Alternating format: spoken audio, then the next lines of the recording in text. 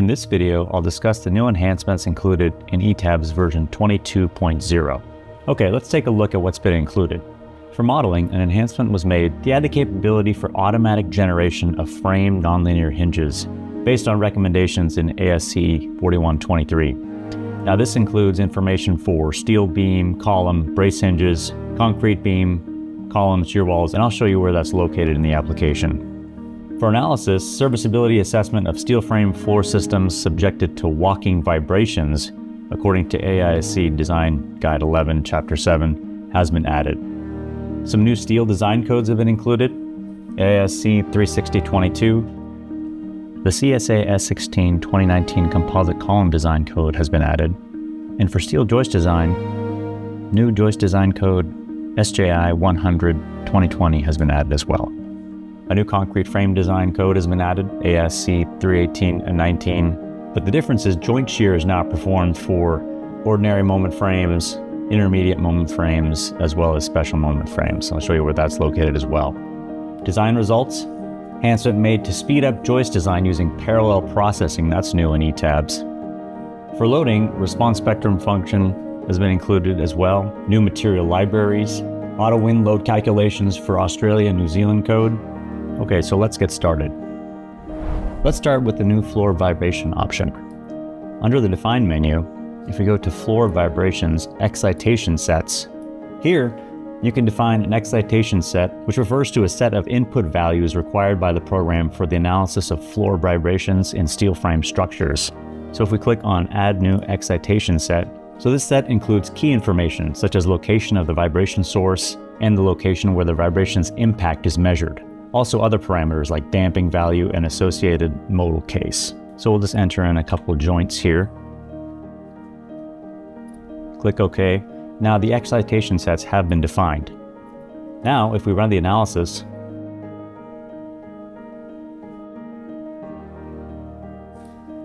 to view the floor vibration results, we'll go to Display, Floor Vibration Results, Walking Vibration. So the Walking Vibration Analysis form enables the visualization of the floor vibration analysis results, specifically for the excitation sets marked with analysis type Walking. Here we have the analysis method, Design Guide 11. Floor occupancy type denotes the occupancy usage of the floor being analyzed. We have pedestrian body weight, equivalent viscous damping. To ensure consistency, the damping value is taken from the modal damping used in the excitation set's steady state load case.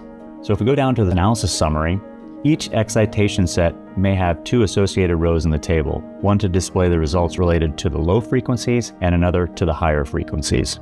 Max, FRF, and dominant frequency. FRF is frequency response function. So here we have the excitation joint, response joint, DCR, design capacity ratio, a comparison of the predicted peak sinus acceleration and how it compares to the recommended limits for human comfort. The additional details panel provide the user with information related to the calculations. So here we have modal data, natural frequencies and periods of the current model, FRF data, a plot of acceleration measured at the response joint due to the loads applied through the steady state load case at the excitation joint. And the comfort limit plot, a plot that displays predicted acceleration values alongside recommended human comfort limits. So in this plot, the predicted acceleration is represented by a point and the comfort limit by a line. If all the points fall below the comfort line, the predicted accelerations are unlikely to cause human discomfort. Now, let's take a look at what new steel design and concrete design codes have been included. So under the Design menu, we'll take a look at steel frame design, View Revised Preferences. Under Steel Design Code, you can see AISC 36022 code has been included.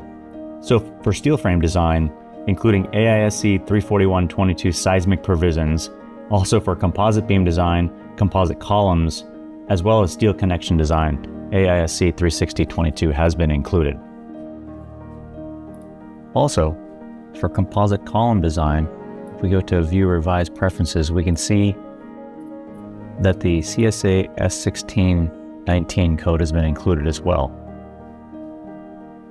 So if we go down to steel joist design, New joist design code SJ1-100 for 2020 has been included. Also, a new type of steel joist section has been added, custom joist section, whose definition includes component section data. So a detailed calculation report has been implemented. Once you run the analysis and design, you can access reports quite easily. So now if we look at concrete frame design, an enhancement was made to add joint shear design for ACI 31819 concrete frame design. Joint shear is now performed for ordinary moment frames in seismic category B using the nominal flexure strength of the beams. This was also added for intermediate moment frames as well as special moment frames. Next, let's talk about hinges. So an enhancement was made to add the capability for automatic generation of frame nonlinear hinges based upon recommendations of ASCE 4123. Let me show you where that's located. So if we go to Assign, Frame, Hinges, if you click on Add Hinge for under the Frame Hinge Assignment data, here you can see all the new codes that have been added. So for steel beam, column, and brace hinges using the reference standard ASCE 342.22 as specified in the ASCE 4123 Chapter 9. Also, this has been implemented for concrete beam, column, shear wall, and coupling beam hinges using the reference standard ACI 369.122 as specified in ASCE 4123 Chapter 10. So you can see here all the options available to the user. Okay, let's take a look at auto wind load calculations. To define them, we'll go to Define, Load Patterns. We'll define a wind load.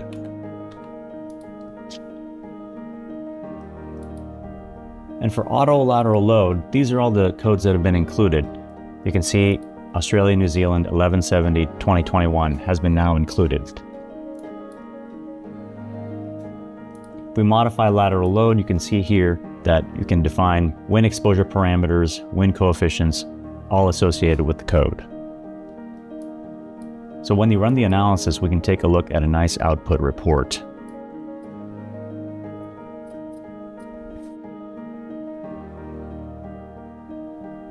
To access the reports, we'll click on the Reports tab under the Model Explorer. Double-click on the project report to generate it.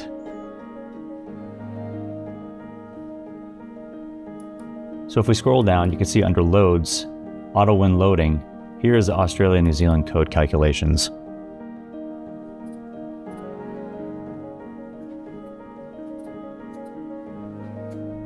So as you can see, we have all the exposure parameters, factors and coefficients, lateral loading equations, as well as applied story forces. This can be found in a nice tabular format as well. Next, let's take a look at new material libraries and database that have been included. So under Define Material Properties, I can add a new material. And for steel material type, you can see these are the standards that have been included. The latest one, ASTM A1065, as well as 1065 for metric, is now included in the program. And if I click on Material Property Data, you can see all the associated material weight and mass and mechanical property data has now been included.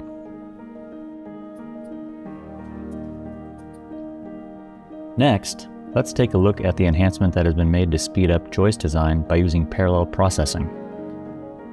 This option can be found underneath the Analyze menu, Advanced Design and Response Recovery options.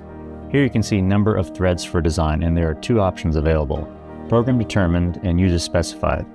Essentially, this sets the maximum number of threads design algorithms can use. Program Determined option is the default and allows design algorithms to use up to the number of physical cores simultaneous threads. The actual number of threads the design will use is displayed next to the option. So for User Specified option, this enables you to explicitly specify the number of threads design algorithms can use. Each additional thread used for design requires additional memory, hence must be taken into consideration when specifying this value. It's typically recommended not to exceed the number of physical cores present on the system. Okay, lastly, there's been a new response spectrum function that has been included. To view that, we'll go to Define, Functions, response spectrum. Here are all the functions that have been included in ETABS. Latest one being for Kyrgyzstan, KR22.2018. So we add a new function, and we can take a look at all the parameters. You can define the function damping ratio. Here are all the period and acceleration values, and you can look at the plots using different plot options here. This concludes all of the new enhancements that are included in ETABS 22.0. Please visit our website, csiamerica.com, for more information. Thank you.